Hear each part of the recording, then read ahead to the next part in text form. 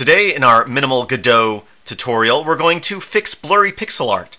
I've imported one of these ships from this project here.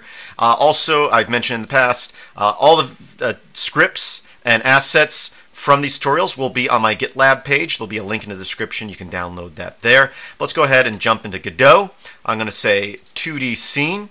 And what I'm going to do now is drag in this spaceship art. And you can see it's a little blurry because it's pixel art. And what you want to do is to fix that, because by default it's going to try to smooth out the pixels for art, but in pixel art you don't want them smooth. I have my image selected here. I'm going to go to Import, Presets, Pixel, Re-import. And you can see now that it is now pixelated and not blurry. So that's our minimal tutorial today for fixing blurry sprites for pixel art. So that was so short I could probably do it again. Let me go ahead and set this back. So re-import.